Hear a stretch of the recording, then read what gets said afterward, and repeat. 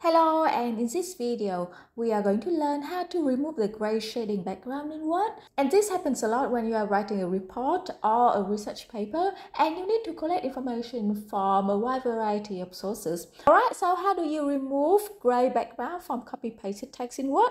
Very simple. Alright, first select the text that you are trying to copy-paste and then paste as usual, Ctrl V. So the gray background is still there, but don't worry.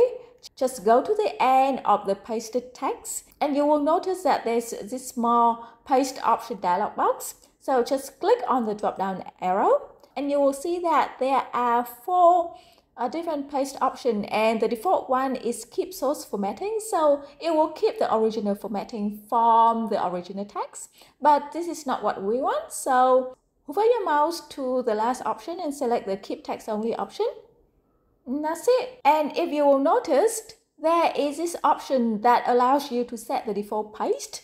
So let's click on that. Alright, cut, copy and paste. Whenever we are pasting, whether it is within the same document or between different documents, then the default setting is keep source formatting. Now within the same document, keep source formatting might be the right option to choose from. But when we are pasting between different documents, then keep source formatting might not be the one that we want. So you can change that, keep text only, click OK.